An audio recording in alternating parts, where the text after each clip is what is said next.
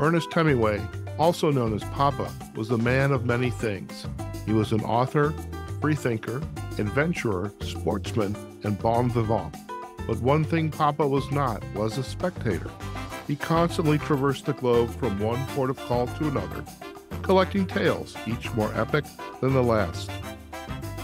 Aptly named after Papa and the vessel of his endeavors, Pilar, Papa's Pilar Rum was crafted to harness this mindset in homage to Papa's adventurers and be an inspiration for yours.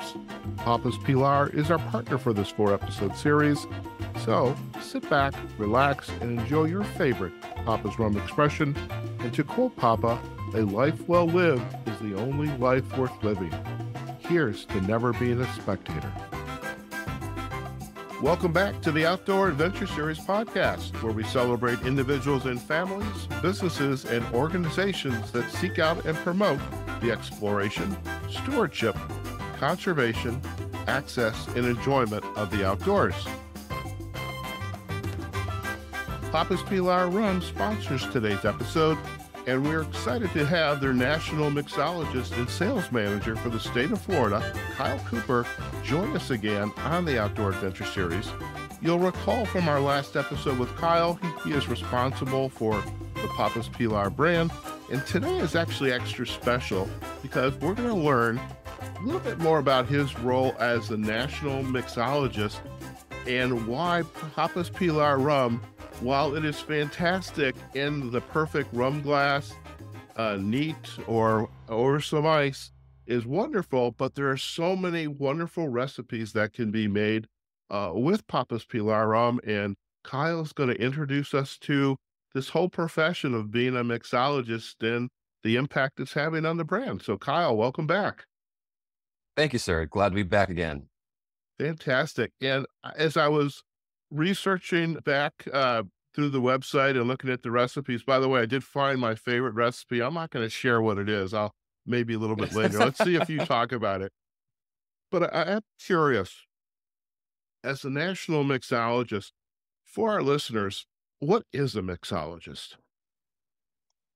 So, it's funny that word gets thrown around a lot, and a lot of people say they're a mixologist. A lot of people say they're bartenders. For me, a mixologist is someone who really has kind of honed their craft. It can be a bartender behind the bar at any Joe Blow bar that's just making Tito's and soda, or a Captain and Coke, or things along those lines. To me, a true mixologist is someone who really is more like a chef, right?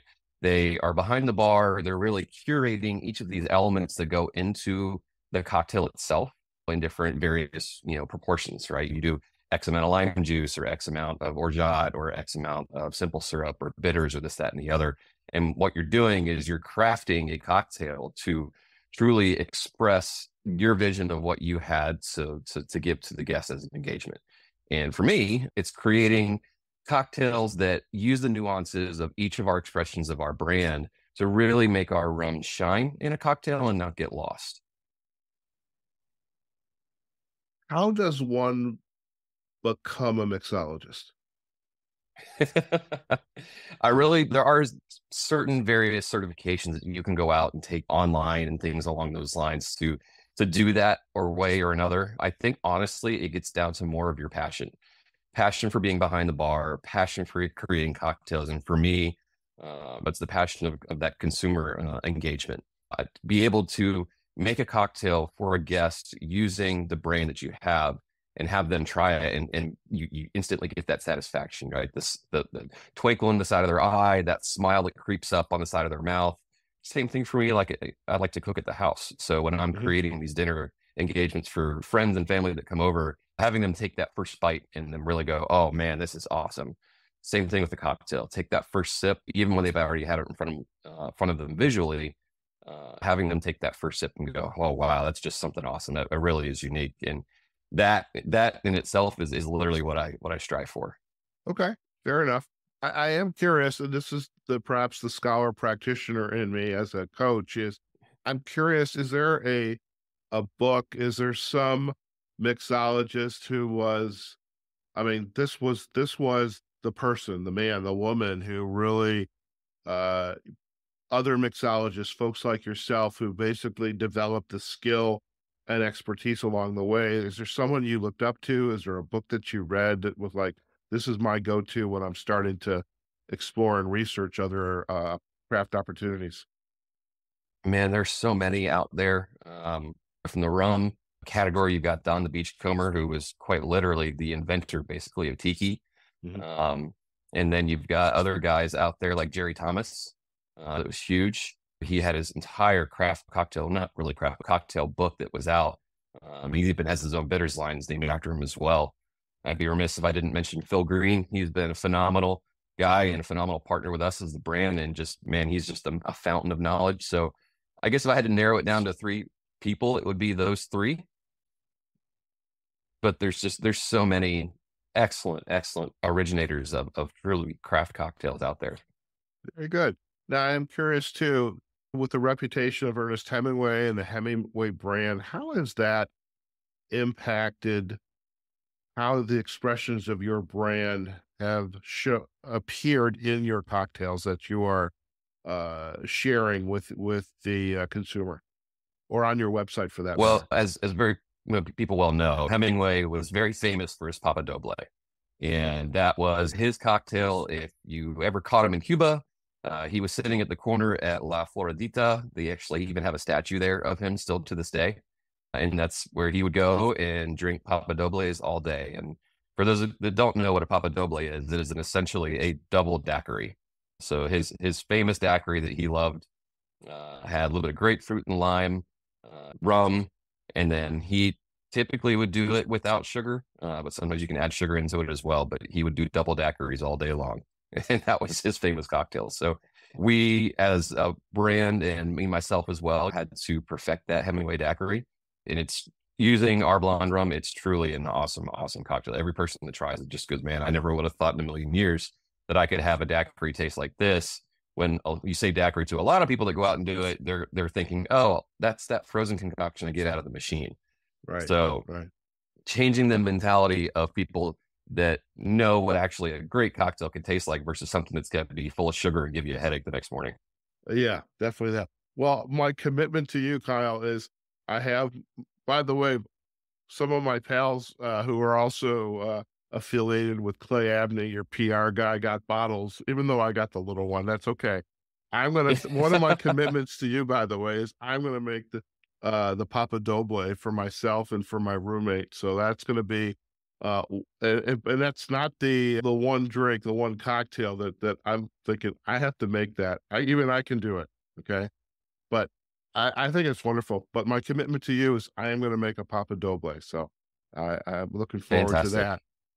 So, how is the role of the national mixologist? How are you, on a day-to-day basis, enhancing the brand of the various expressions? How are you doing that? So my wife loves this, by the way. It's truly making cocktails at the house on my spare time and over the weekend, going out to accounts in the marketplace, obviously everything on social media, and trying different expressions. As you well know, our brand's flavor profile is very unique.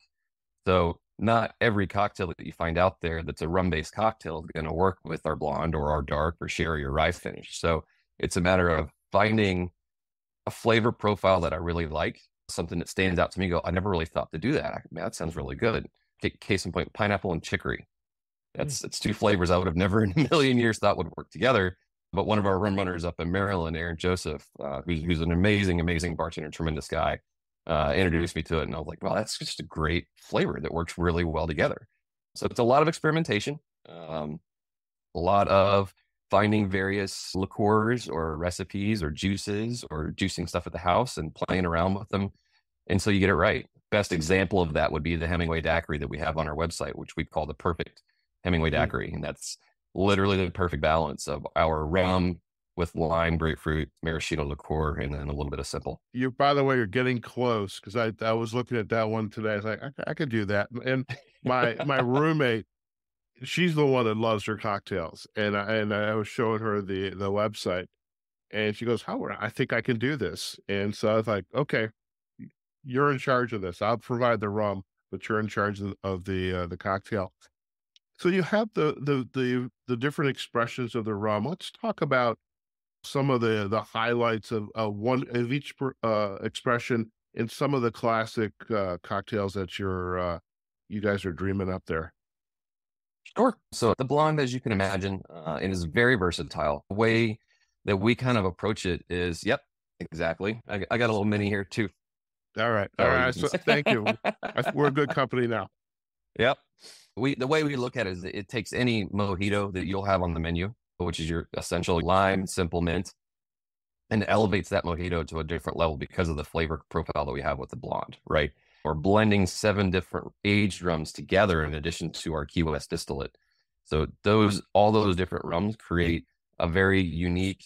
A lot of people say it's got a lot of melons, some butterscotch flavors to it, and vanilla, and that just takes that mojito and gives it such a better mouthfeel and such a better taste going down than essentially any silver or clear rum that you're going to have. That you're really only tasting lime and mint, to be honest. Now, when it comes to our dark, our rye finished rum, and our sherry cask, there's a lot of different ways to play with it. I love to do variations on old fashions. Truth be told, I am a whiskey guy. Yeah. Started off, that's how I really kind of got into spirits more. And then using our dark, you can take it and just changing a little bit to it creates such an amazing different cocktail. Most people don't think to do a rum old fashioned. So we use orgeat with a little bit of lemon spritz and then just regular Angostura bitters.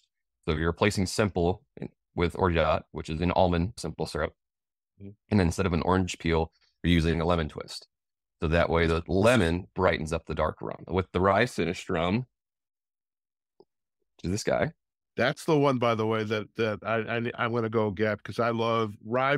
I might have mentioned this to you in our last episode. Rye brings back some childhood memories for me from when I used to go to weddings, bar and bat mitzvahs, and the old guys would be up at the bar ordering a drink. And of course, at the time, young kids like me, 13-year-olds, we could get cocktails. Hey, would you like a whiskey? You always get a rye. And there's just something about brings back great memories. I digress. So tell us about that. Well, I will say, rum and rye, man, it's literally, to me, it's like a match made in heaven. I mean, you've got the sweetness of the rum paired with the baking spices of the rye, and it's literally almost to me like a bottled old fashioned ready to go. But there's ways of making it a little better. When I was in Berlin last year, I was making banana bread old fashions. And quite literally, it is our rye finished rum, Gafara Banana de Brazil, a little bit of Demerara simple syrup, which is raw sugar simple syrup, has a little bit darker complexity to it, and then black walnut bitters. And I had this guy that came from one of the local bars that was around here, and he probably bought 4 or 5 different people with him every single time we were there every day, coming back to get more of them. It was crazy. But again, it's just going to show that you can use these in an old fashioned. You can also use them in a Negroni, which is typically a gin based cocktail. I use our sherry cask. Sorry, it's open. I had a little experimentation this weekend with it. Nothing wrong with that. No. So, I mean, a Negroni, equal parts sweet vermouth, Campari, or aperitif of your choosing, and then gin. So we're substituting the gin with rum. And to me, it tastes phenomenal. It just depends on the kind of mood you're in, to be honest. How does the rum hold up to, like, I'm a coffee guy, which I haven't had yet this morning, but how does rum hold up to like a rum in the coffee or a hot toddy type of drink? Incredible, actually. So as of this year and then last year, to be honest with you, the espresso martini has been on fire from a cocktail standpoint. It is what was the terminology? Somebody explained it to me. It's the gentleman's Red Bull and vodka. Okay. You will never get me drinking a Red Bull, by the way. I've seen what those plants look like that make that. You will never get me. No. I can safely say I've drinking my fair share of Red Bull and do still partake in them every now and then. Just depends on if I need to pick me up or not. But as far as the espresso martini is concerned, I mean, you can use our blonde or our sherry cask. Inga, who's one of our rum runners out in California, created this cocktail called That Thing You Brew. And it's literally equal parts either espresso or cold brew with sherry cask. And then we use Amaro in there as well with some chocolate and Angostura bitters. And Man, it is probably one of the best espresso martinis I think you've ever tried in like ever. And the fun thing that I like to do is if I'm ever at a bar or a restaurant and I'm sitting down talking to either the bartender or the manager, and someone at the bar orders an espresso martini. And what I'll do is if they've got the blonde in stock, I'll have them make the same espresso martini using our blonde instead of vodka. And literally, it is a night and day difference when the consumer tastes it. They'll taste the espresso martini and they go, that's good. I like that. And then they'll try it with our blonde and they go, oh my God, this is incredible. Why have I never thought to use this before? And it's changing the mentality of consumers that you don't have to take a rum-based cocktail and douse it in juice, right?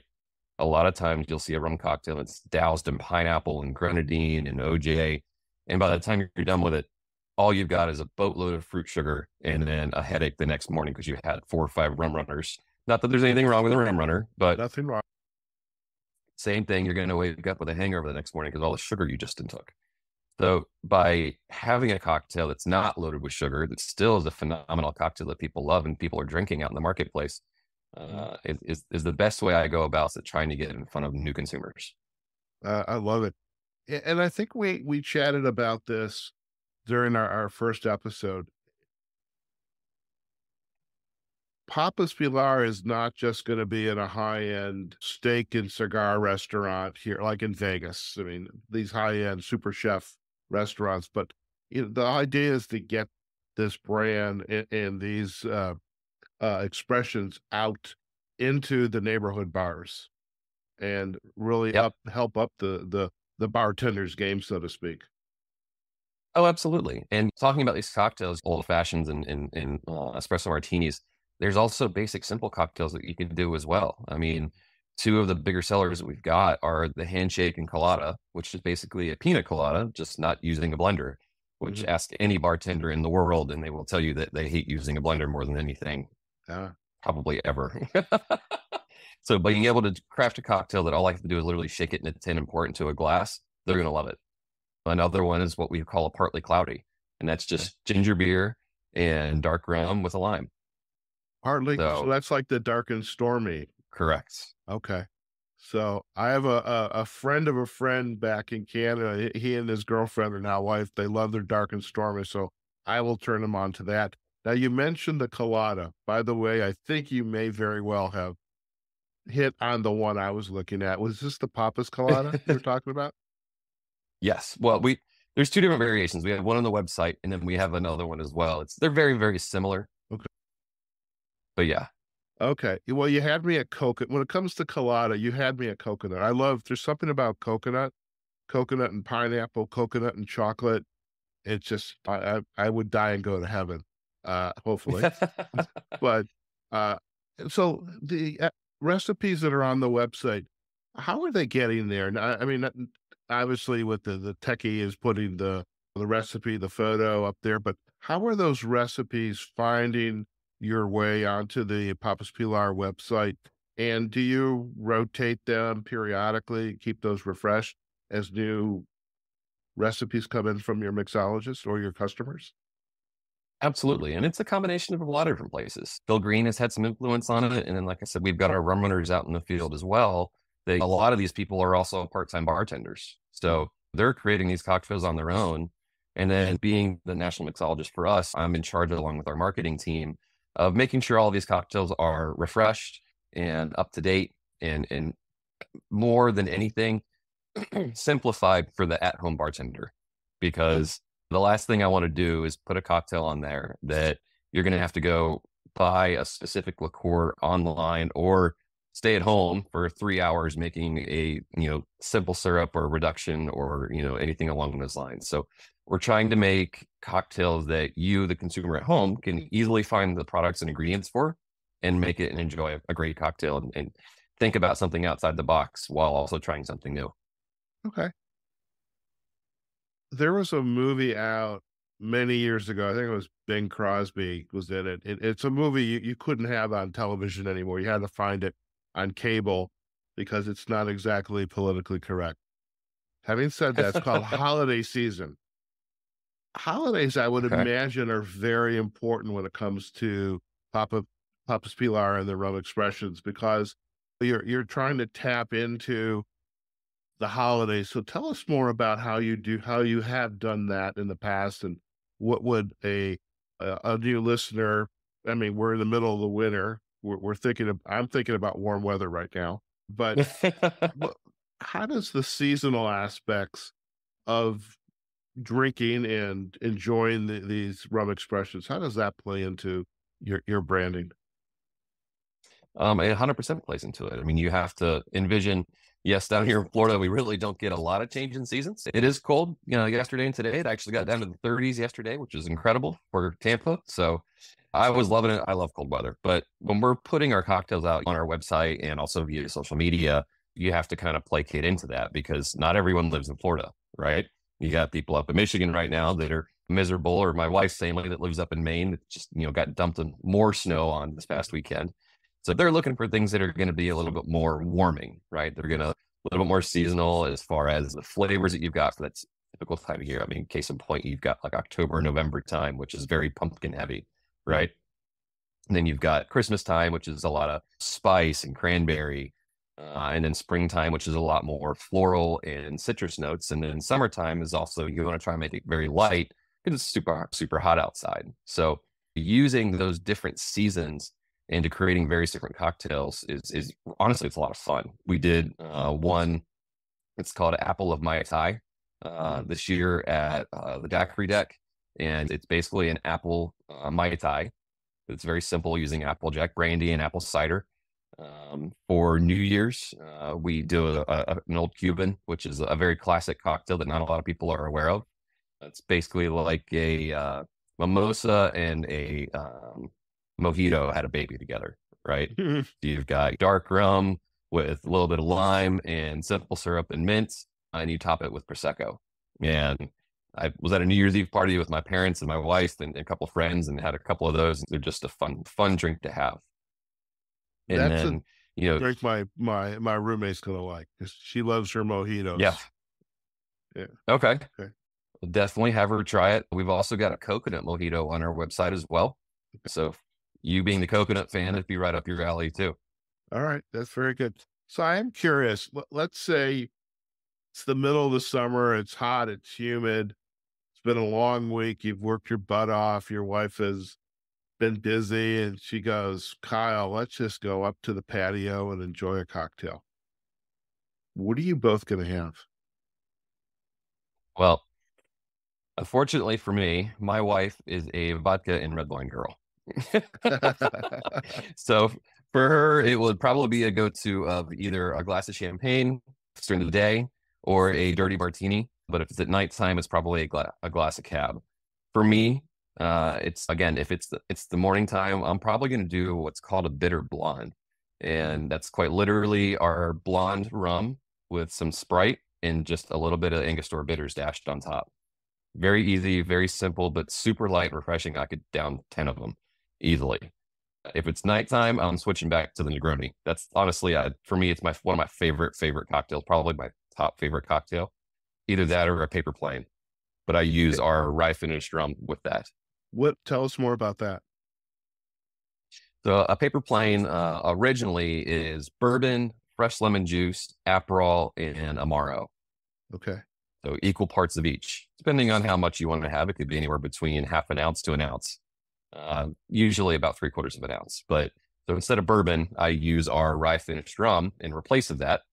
Mhm. And it's very crucial to use fresh lemon juice. A lot of times in our cocktails, I can't stress enough to using fresh lime and fresh lemon juice Oh yeah. can literally make the cocktail or break a cocktail.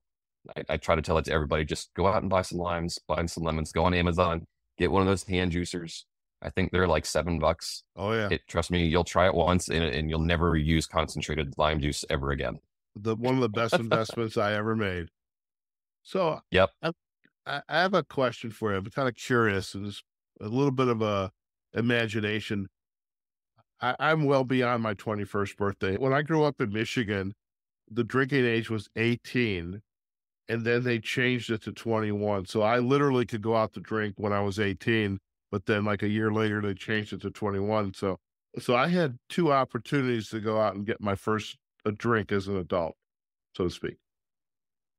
if let's say there's a parent wants to take their kid out, they just turned 21, they're going to take, I mean, I'm sure they've had drinks before, sneaking behind while the parents are away, Oh yeah.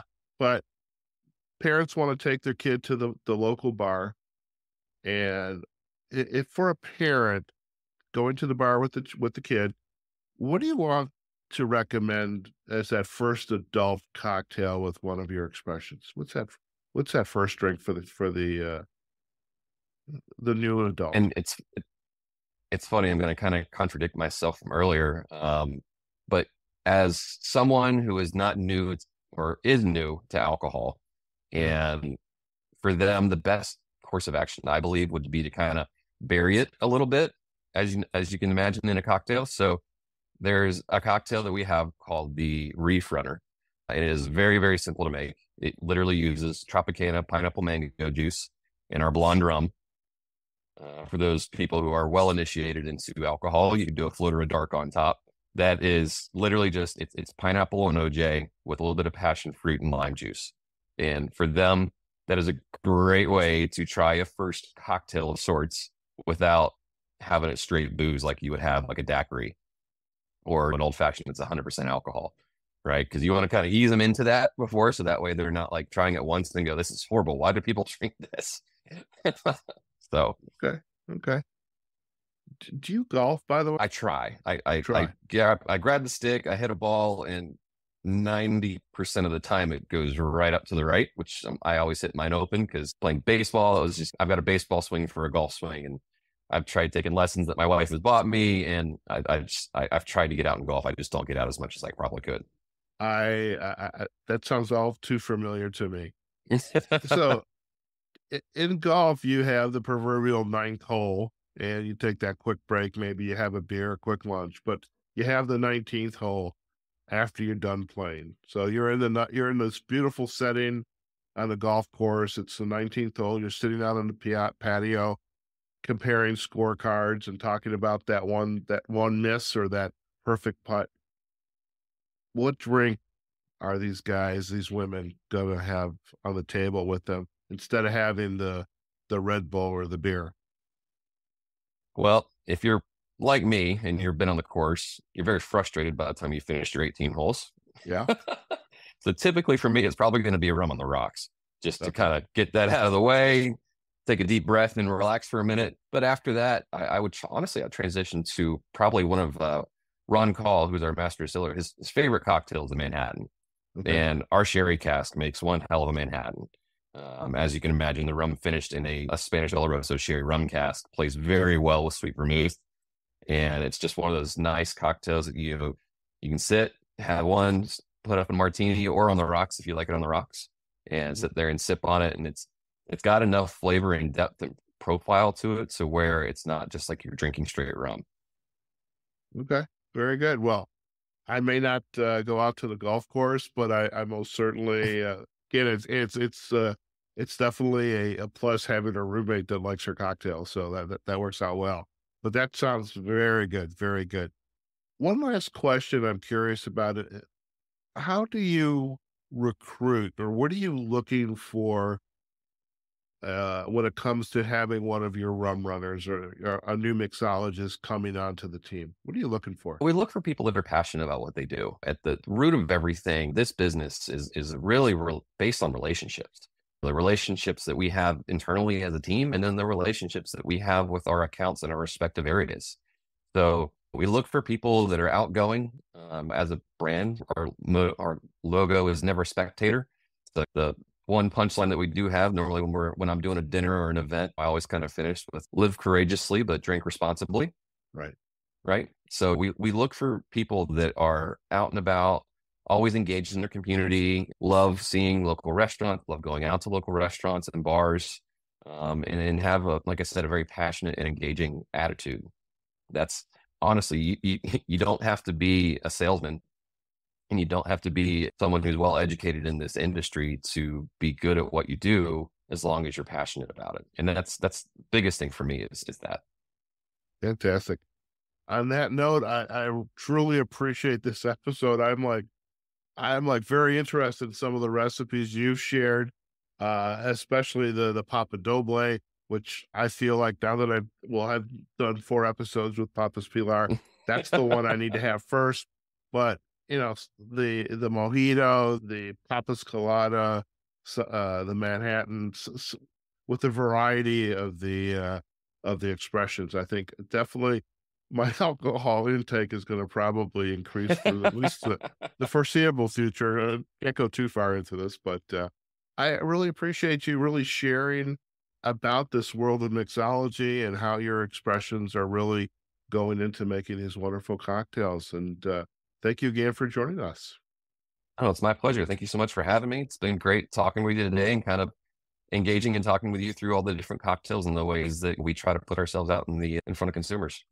Very good. Listen, now before we do head out, if our listeners would like to learn more about Papa's Pilar and the various expressions, where's the best places for them to go? Our website, www.papaspilar.com. It's going to have our whole story on there. And then on the top left will be a link to all of the cocktails that you have for the different expressions. So you just click on the different expression and we have them sorted. You can do it by seasonal, by blonde, dark, rye, or sherry. And it's got, I mean, we must have close to 100 different cocktails on there. I love it. I love it. Well, let's see, 100 cocktails, 100 days. I don't know if I can do that, but I might make a dent to, like, let's say I commit to 5. I commit to 5. But There you go. There you go.